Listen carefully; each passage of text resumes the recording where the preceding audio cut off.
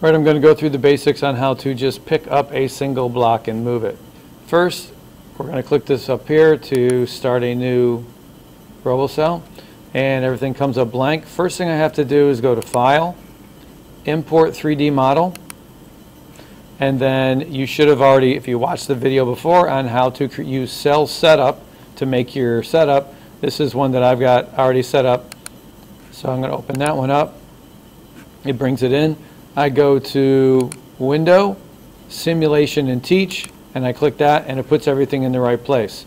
I'm going to click Pro up here so that I've got full control over everything, although I don't really need it for this particular one. It's really important that your block is in the right place, that your robot can reach that block. If not, it won't work.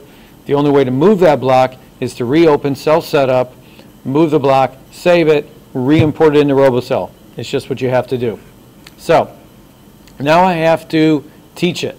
I'm going to, these buttons down here, I'm going to click the X, Y, Z. That gets it to move in the X, Y, and Z direction, which is good. And I'm going to click this to open my gripper. Saw that happen here. These are the moving buttons. This is where the program goes, and this is where you teach it.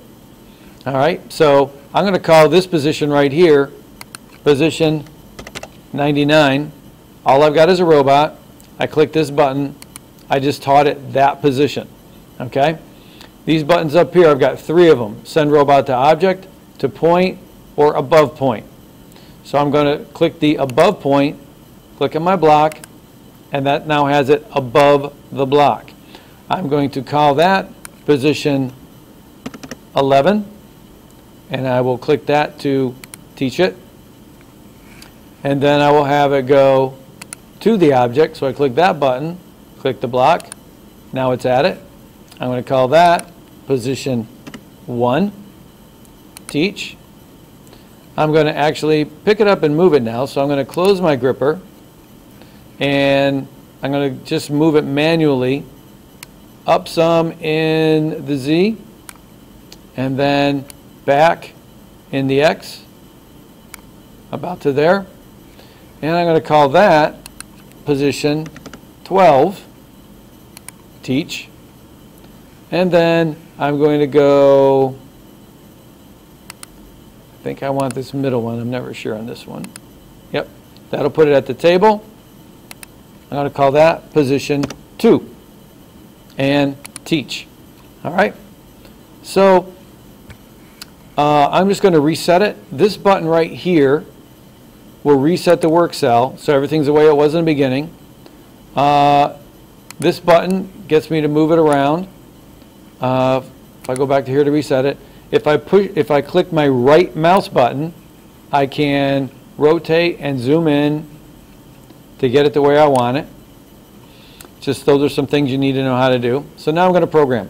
First thing I want to do is I want to open my gripper. Nothing happens yet. This stuff only happens when you run the program. I click this button. This goes linear. This goes to the position. I'm just going to click this one. So I want to go to position 11. Linear. Fast. Click OK. Then I'm going to go to, now if I click this drop down, you can see these are the positions I've taught it. So I could just pick manually from this one. I'm going to go to 1. Fast. I'm now at my cube. So I'm going to close my gripper. These buttons are to program the open and closing. They don't make it actually do it till you run it.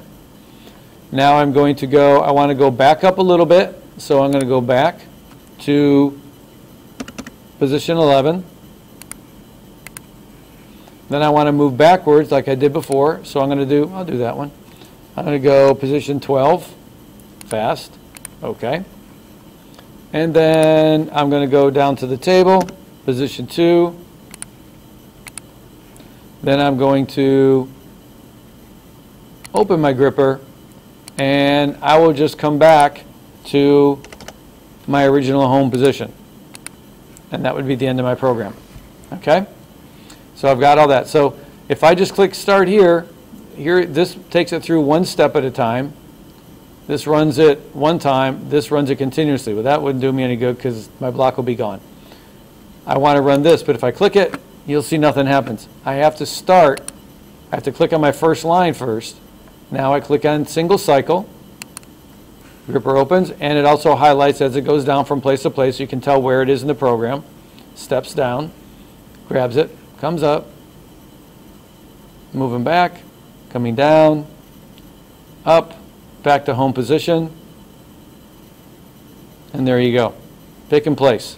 It's that easy. One last thing is if I want to, well, this is kind of interesting. Check this one out. If I reset it and go to follow me camera, oh wait, oh, that doesn't work. If you, if I click follow me camera and I click on something, oh, you can get it to where it actually will follow the thing. I think that's it there. All right, maybe not. But there is a, oh, and actually if you get it the way you like it, if I get here and I find that I want it to look just like that, if I click this, it saves that position. So now whenever I go to home, it goes back to that home again. There is a, if I follow the movement, nope, that's not it. This shows you, you can control it this way. But if I want to, wait, let me see. Found it. This button right here, this one that says show robot path. If I start up here at the top, and I'll be asking you to use this so that I can see that when you have it all done, I can see what the robot did. But if I click robot path and then I click single cycle, you can see it creates it draws a line, the path that the robot took. So it's really easy to see that it did the right thing.